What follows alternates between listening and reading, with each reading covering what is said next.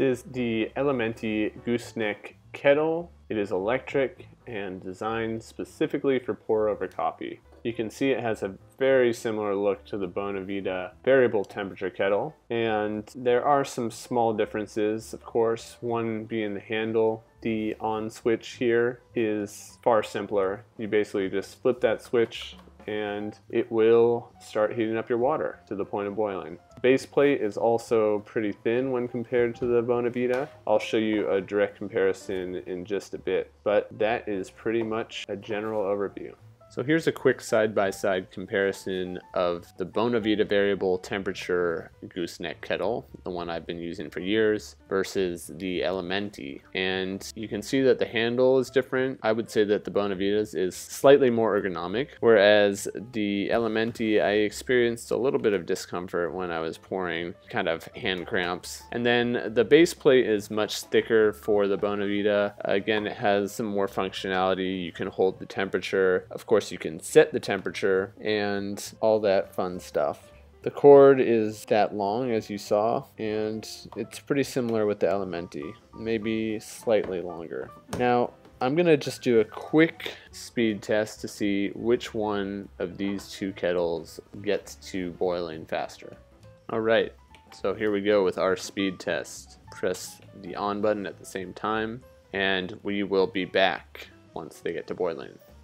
Okay, so the water is getting very close to boiling for both kettles. You can see the cool thing about the Bonavita is that it just gives you live updates of the temperature. And of course you could target specific temperatures as well. The Elementi is very straightforward. Again, you just flip that switch there on the right, and once it boils, it will automatically shut off. So it's a little bit higher maintenance in the sense that you have to be there right after it finishes boiling. With the Bonavita, and this is something that the wife does often, leave it on hold, and you can forget about the kettle as it will just maintain the temperature for quite a bit of time. I believe the auto shut off is within half an hour, but I'll have to double check on that. So anyways, we're getting close here, and let's see which one reaches 212 degrees Fahrenheit first. So you can hear the Bonavita kind of shut in on and off, and that is to target a specific temperature. So once it gets close to the target,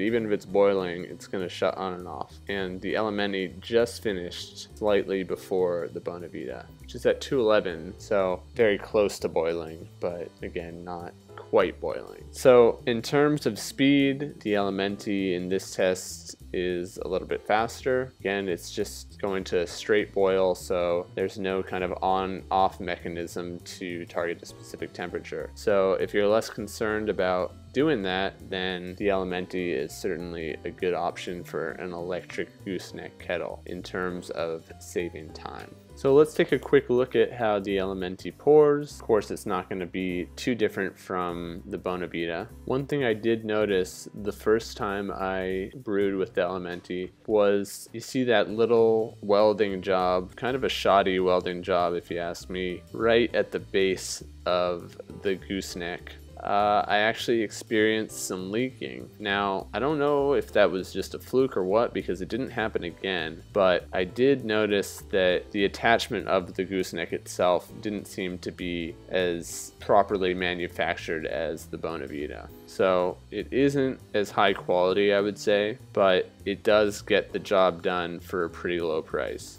So the Elementi kettle, like the Bonavita, is a 1 liter capacity. So that should be plenty for your standard pour over with a Hario V60. Even a Chemex, pretty large quantity of coffee, that's enough water. Let me just tell you quickly what I like and dislike about the Elementi. I do like that it's easy to use and has a very low cost compared to some competitors. I like that it's electric and has an automatic shutoff. What I didn't like too much about the Elementi was the handle. I know it's nitpicky, but I did have some cramping going on in my hand while I was doing the pour over, and that wasn't something I ever really expected to experience. I also found that somewhat shoddy welding job at the base of the gooseneck could potentially lead to leakage. I only experienced it once, but just something to be aware of. Other than that, I didn't think that there were really too many issues with the Elementi, aside from maybe the base plate, which I got the sense was pretty low quality, very thin, and maybe that's just because I'm used to the Bonavita's massive base plate. But in any case, it would be easier for storage purposes to kind of hide that base plate, given how little it is. So there you have it, my friends, the Elementi Electric Gooseneck Kettle for pour over coffee. It is very simple, inexpensive, and it will get your water boiling faster than the Bonavita. Thanks so much for watching, and please do not forget to subscribe, share, or leave your comment or review below. Thanks.